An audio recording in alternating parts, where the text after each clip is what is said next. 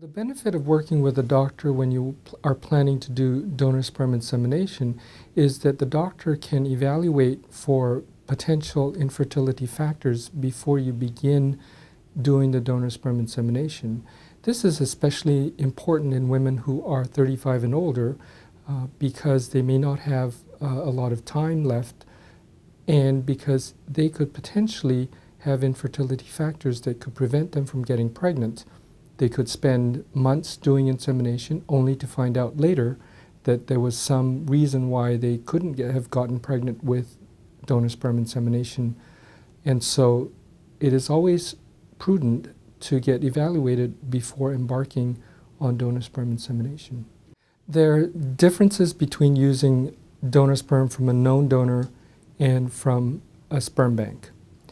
The major ones are medical issues, social issues, cost, as well as legal issues. The medical issues are testing for, infectious diseases, testing for genetic diseases. Cost is an issue.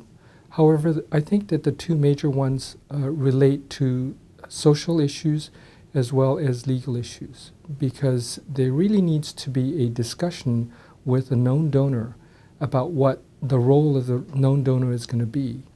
And there have been cases reported where there have been confusion about that, and that has led to subsequent litigation regarding custody of children and the role of a supposedly known sperm donor in parenting that child.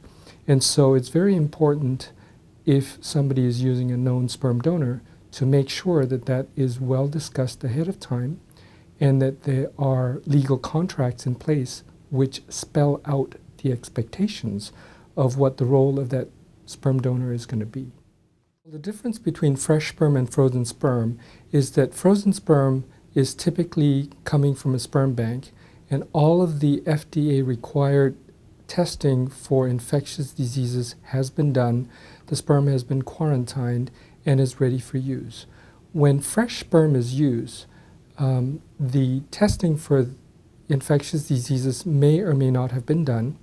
It is also potentially risky because a person can be infected with HIV, for example, and it may not show up in their testing for a few months after infection, and yet they could still be infectious.